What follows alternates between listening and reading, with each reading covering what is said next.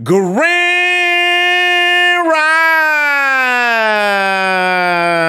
Rising, my friends. Hey there to the most beautiful subscribers in half of the Milky Way, the good half. And if you're new, hey there, join us. Gather around as we go in depth on very shallow topics. Hold on, get my book ready in case I can look to see where I want to stay on topic.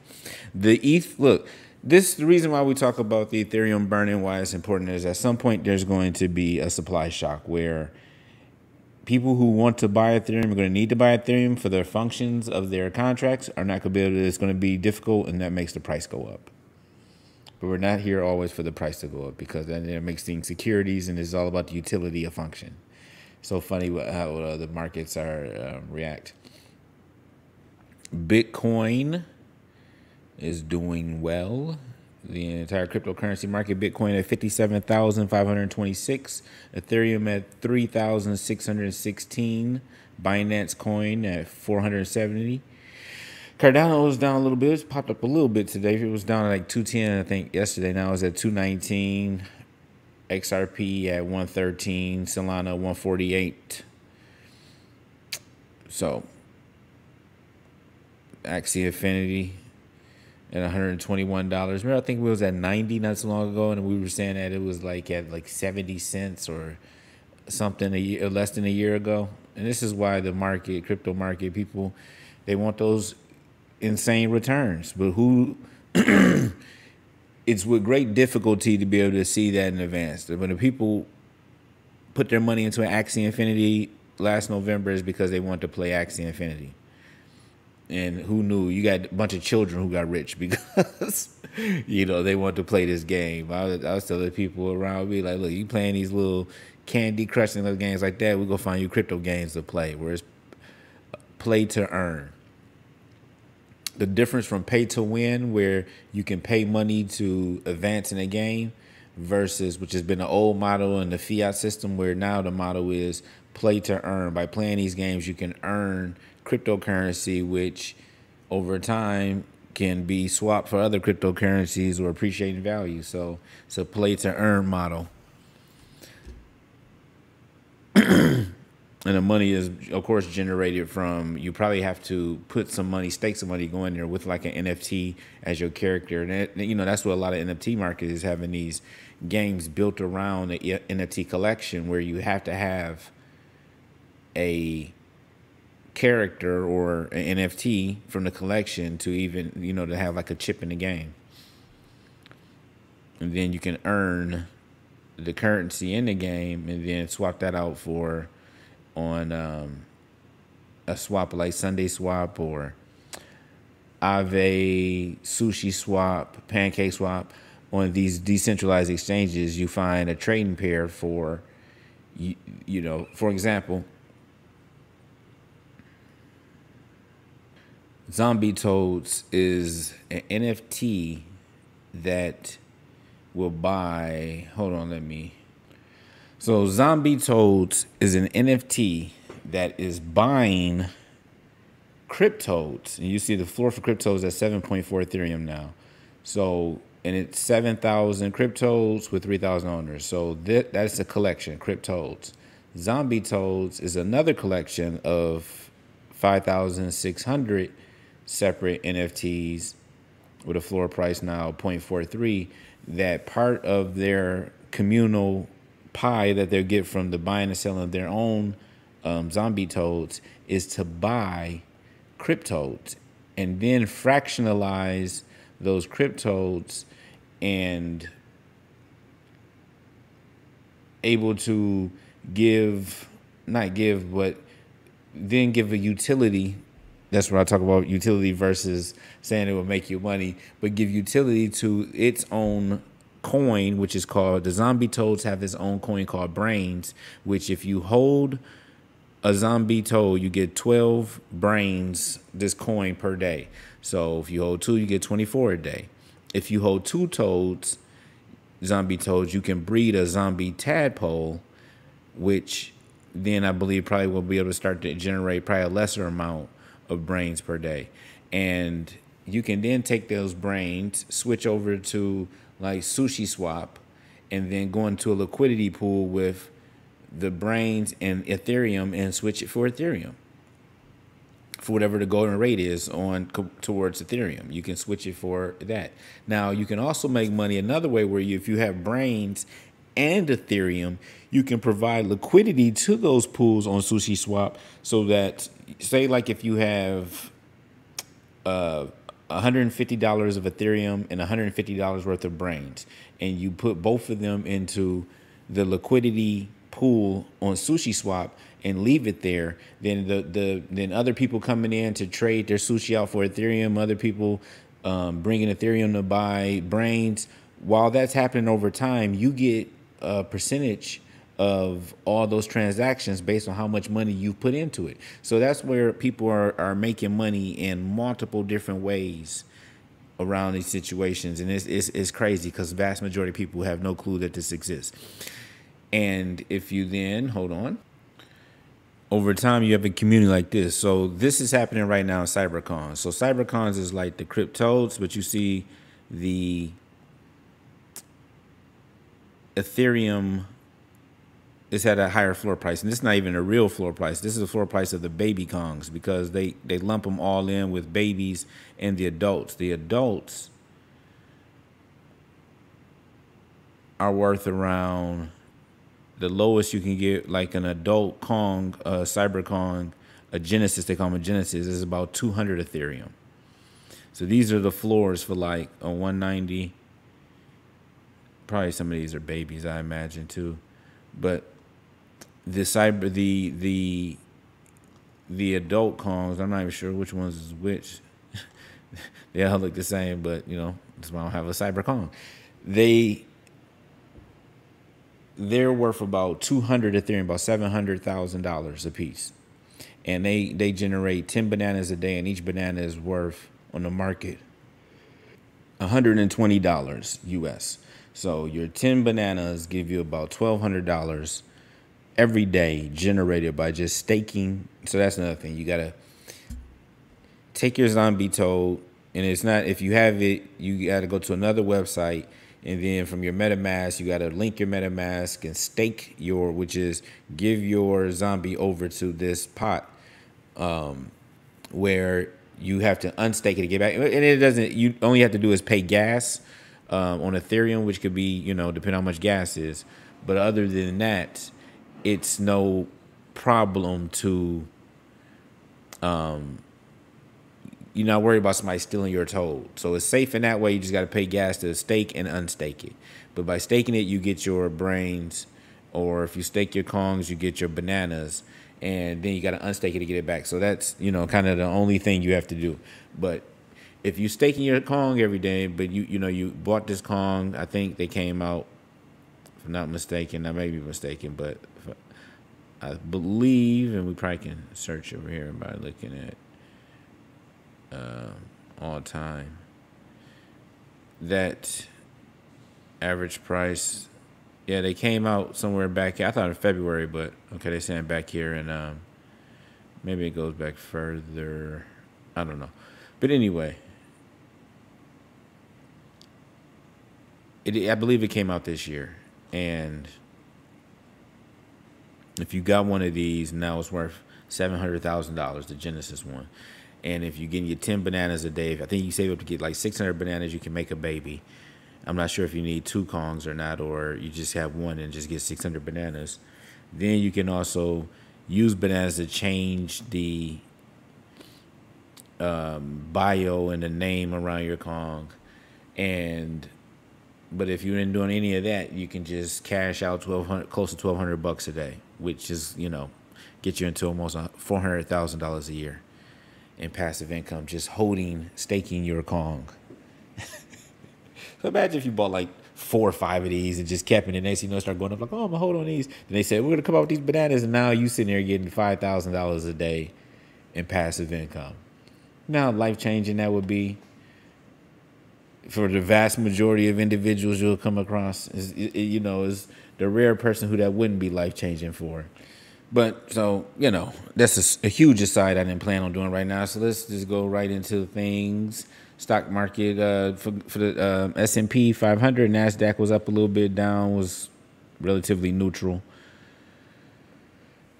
Here on this channel, the message is always about what we can do to better ourselves and be positive. And with that, there's others that help us in our life. And even if someone didn't help you, you think this may help them, go ahead and say something nice about them down in the comment section and forward this video with them. And with that, Stripe, for those who don't know, is one of these payment processing companies that are kind of behind the scenes. If you buy something online and they shunt you over to another page where you put your credit card information in. Stripe is one of those companies, right?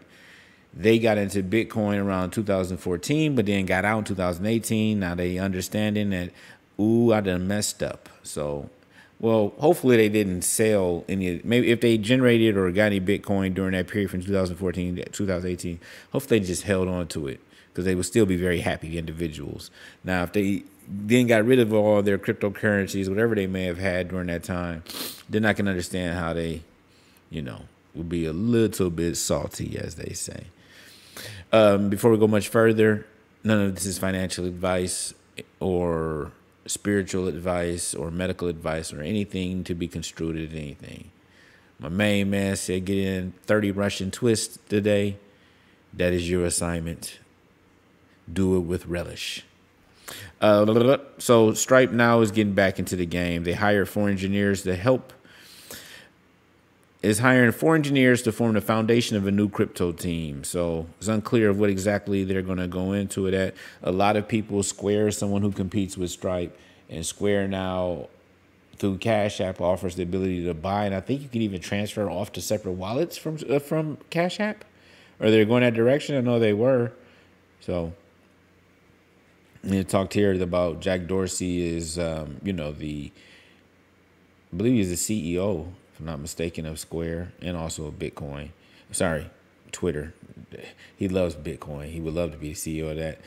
Talking about how they at Square, they're building a Bitcoin wallet. I think they're working on a hardware wallet, if I'm not mistaken, and a decentralized exchange. So you gotta love it. There are more people buying and selling Bitcoin than Tesla, Apple, Microsoft, and Amazon shares. And it just talks about the trading volume. People out on the street be like, Shiba, Nini, Shiba. I was like, oh, we in that stage of the market. Well, good thing I got a bag of Shiba Inu some time back. But I was like, a Bitcoin and Ethereum. Don't worry about Shiba Inu. That's when you later deep in the game. Then you start running up the Shibas, the Doge, the Flokies, all that. But anyway, so they're looking at the trading volume. Bitcoin trading volume in the first 11 days of October was higher than Tesla, Apple, Amazon, and Microsoft. This doesn't mean about price or anything like that. It's just how much money was exchanging hands back and forth. This can be a good or bad sign. If it's a time of a market of great volatility where you're trying to get rid of money, then it's a bad sign. But here with Bitcoin, it appears to be a good sign because it was a volume increase followed by a raise in price followed by another increase in volume, which is considered bullish. So if you see a volume increase followed by a drop in price, that means a lot of selling was occurring during that time, much more than people were buying. And so it pressured the buyers with the sales, and so the price went down. The opposite was occurring where there was a lot of buyers looking to acquire, and they sucked up whatever was ever in the market, and now they looked around and people had to start bringing in more volume. The thing with Bitcoin, there's going to be a point where there ain't going to be no more volume. And I will say ain't like that, so it's stick in your brain. There ain't going to be no more volume. Then what do? You can't just go print more. What you do is see the price go astronomical. The White House, Walmart, FedEx, UPS to go 24 hours. And they said also like Target, Samsung. I was like, Samsung? Like who looking for them to go 24 hours? And Home Depot to address to the supply bottleneck. So they're about to have a big meeting, and They're gonna probably, get in front of the cameras and with masks on and do it much different than you saw the last administration when he brought in all of the heads of the big corporations in America to talk about how business is going to help. And here they said, look, the vast majority of the supply chains in the private sector, so they have to be involved in it to secure this. They're also going to make the port in Los Angeles and San Francisco, I think, 24 hours. The port of Los Angeles will move into 24 hours. Long Beach has already been working 24 hours for the past 3 weeks. Did they say anywhere else? Not San Francisco? I may have made that up. Apologize for that. So, we've been talking a little bit about how the supply chain is going to be a big problem. It looks like, hey, the government's trying to jump in. The United States government is trying to jump in and do something about it. Let's see. Let's hope that this helps. Because I did just the very minimum look into the dive into where we were at with COVID, but the numbers look somewhat promising. Don't quote me on that just yet. So I'm gonna after I finish this, I'm gonna take a better look. I was not in a place where I had all the information I normally could get to really quickly about looking at how I make me feel comfortable about it to understand if I understand. So I'll do that, and then tomorrow I'll discuss that further. Not too crazy because I ain't trying to get bothered yet. Hey, get some attention maybe from the YouTube algorithm just to be mad at me may be good. According to NASA researchers, warp drive is getting closer to reality. Now, this talks about a warp drive by this theoretical physicist, Miguel, I know this, Alcubri, I think it's the Alcubri drive. Oh, didn't mention that other. I mangle things horribly. And since this is all entertainment, don't believe anything you hear. Go look it up for yourself. That is always the best advice to do. Never trust anybody who say, trust me. You never hear me say that. I'll say, hey, you got to decide for yourself. But this is how I make my decisions. I go through a bunch of information. I try to find as many viewpoints on the subject, for and against, and see who has the stronger argument. And then whatever you think then you start to look to poke holes in it. Alcubri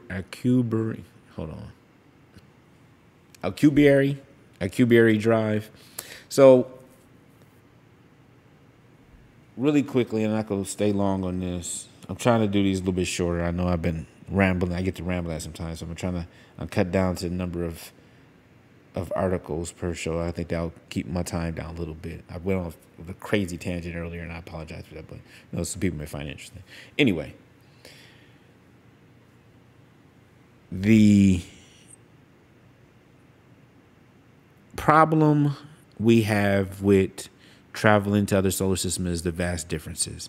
So we even measure the distances between the solar systems by how long it takes light to travel to those distances, 10 light years. So that is long. We know how fast light travels, the speed of light.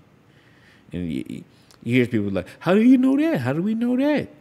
And that's people who don't understand science. It's because they've scientifically measured how long the distance and the time it took for light to travel a certain distance. That's how long it took. They measured that actually. I remember one of my friends I'm a little bit off on the tangent, I apologize, was talking about some guy he wanted to talk to about the, I may have mentioned this before, about the earth is flat, and he was talking about how can you measure the speed of light. I'm like, they measured that back in like the 16th and 17th century using candles and mirrors. So you don't understand science if you don't understand how they were able to measure it. And now with the precision of the equipment we have today, it's no question. Anyway, waste my time on that any further. So the problem is that in physics, our standard model of physics, what we understand, that as an object travels faster and faster, it gains mass. Not so much mass, but is it more like weight?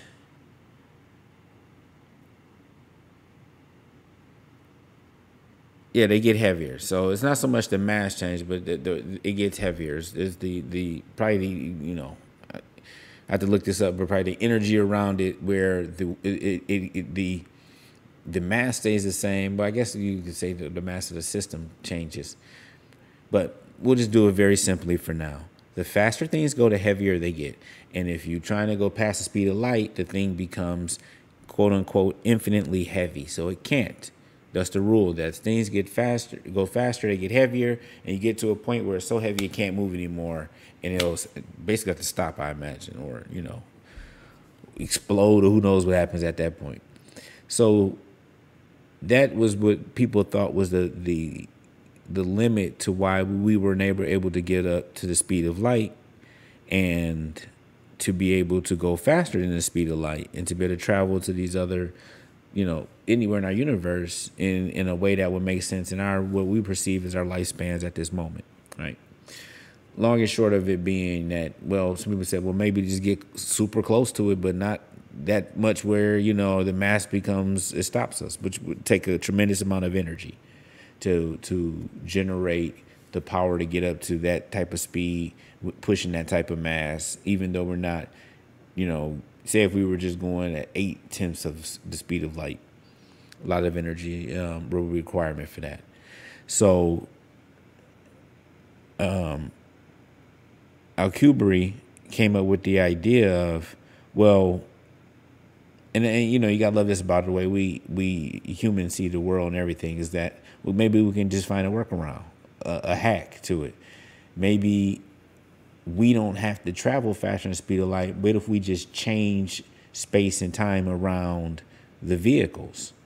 What does that mean? So all of this stuff is space, distance, and time. That's how we calculate speed and how the universe is measured. So if you're able to then manipulate that in and of itself, space and time, then the distance doesn't quite, or if you manipulate space, then time, you can manipulate time in a way that, kind of goes around the rule of the speed of light. So you can travel faster than that, what we would perceive as the speed of light, without breaking the standard model of physics. And so the way he thought of doing this is where you would have a vehicle that creates a bubble around it, and in that bubble of negative energy, it would drop space in front of it while expanding space out behind it. Contract the space in front of it, drop it down, contract it, and expand it out. Now, this has been a theory of how, quote unquote, UAPs or UFOs, extraterrestrial vehicles, have been traveling around in our solar system and throughout, is that they manipulate space to where they are able to contract it and pull themselves along. Instead of pushing, like, our thrust engines push something out the back and push, that thrust pushes our planes forward. This actually pulls the vehicle. So you just collapse space a little bit in front of you and expand it out behind you, and then you're pulled through that space much faster than, what we would perceive as the speeds of space and time. I apologize for hitting that. So he came up with this in the 90s. Everybody said, hey, that, it sounds interesting, boy, blah, blah, blah, blah, blah, what we're going to do. And it's still, still need a tremendous amount of energy, and the energy they calculated for him to do it, I think he said, would be like the mass of Jupiter. So while it sounded good, it would be fairly difficult to, you need the mass to propel the spacecraft such a level, you need the mass equivalent of Jupiter. So that's still, we're not making ships the size of Jupiter, using fuel the size of Jupiter yet. That is a different time here. But now you have this NASA engineer, Dr. White, who is looking at ways that believe in this article is super vague. I gotta go look up exactly what the theory is on here. But they're talking about bending ways in physics, I don't know what that matter, to bring down the mass energy requirement, and also changing the shape of the ring of the negative mass. The negative mass is the shape of the sphere that the vehicle is in, that's generating that ability to kind of constrict and expand behind it. So supposedly they're looking to build this white Jude warp field interferometer. It is a beam splitting interferometer which can easily detect and generate the tiniest warp bubbles. So supposedly NASA is working on the basic science of this technology of warping space and time in a controlled field, which would be a warp drive. So sounds crazy, right? But It does until it's reality. With that said, I love you. You love you. God loves us, and that's all that matters.